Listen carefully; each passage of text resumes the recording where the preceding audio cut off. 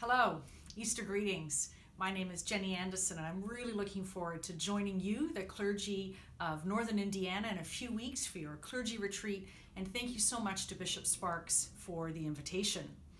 A little bit about myself. I'm one of the bishops in the Diocese of Toronto. It's the largest diocese in Canada, and I have the privilege of overseeing 53 congregations in an incredibly diverse part, both linguistically and ethnically, of the city of Toronto. I was a very happy parish priest for 20 years, and I served in congregations both here in Toronto, in London, England, as well as in Japan. I also served as the officer of mission for this diocese, the Diocese of Toronto, and I'm passionate about finding ways that the church can follow the God of mission in some new and creative ministries, particularly the ministry of church planting. I'm married to Tim, and we are kept very busy with our 3 teenage daughters. The other day, as I wiped the Cheerios off the breakfast table, I sternly reminded our daughters that they were privileged to have an education, that they better get good grades this term. Later on that day, I deleted the cheerful email from my gym, reminding me that with only 2 months left till bathing suit season, I should get back to the gym.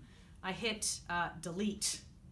And I don't think any of us are immune to this desire to excel in our parishes, in our family lives, to develop ourselves. But guilt and anxiety are not going to get us there. Guilt from our mothers or guilt from the gym. So what will?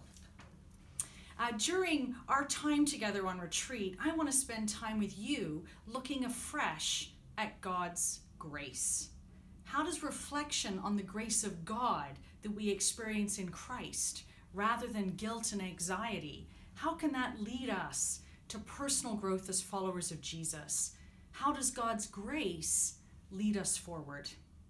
We're going to spend time looking at how grace can lead, first of all, I think, to more hopeful lives. And then secondly, how grace can lead us to more confident lives. Hope and confidence. It's a winning combination.